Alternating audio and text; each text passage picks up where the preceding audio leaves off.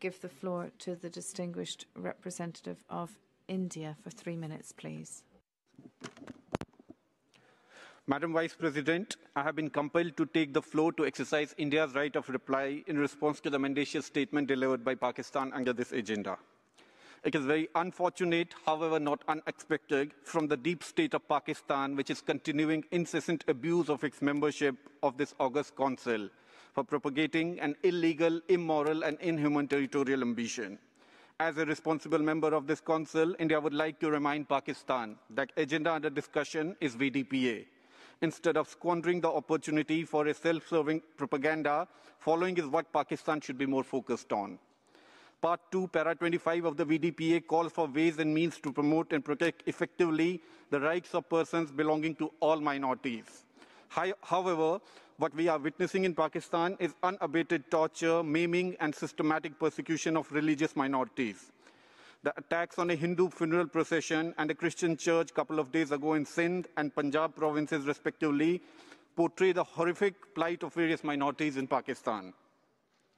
This epicenter of global terrorism very irresponsibly harps on the self-determination of the already democratic Jammu and Kashmir, but very conveniently ignores that VDPA very explicitly states that the principle of self-determination must not be used as a garb to promote activities detrimental to the territorial integrity and political unity of member states, in violation of the UN Charter.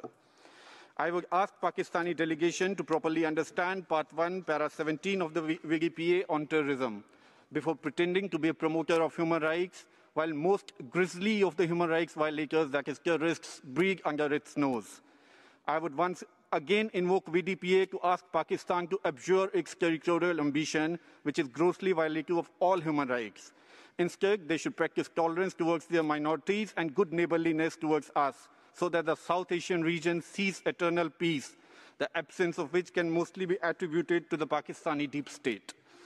Madam Vice President, as the biggest victim of cross-border terrorism emanating from this pernicious cradle of terrorism, we would like to inform this Council that Pakistan is a country whose former president and prime ministers, including the incumbent one, have openly acknowledged the support and interoperational linkages between their state machinery and the UN-proscribed terrorist organizations.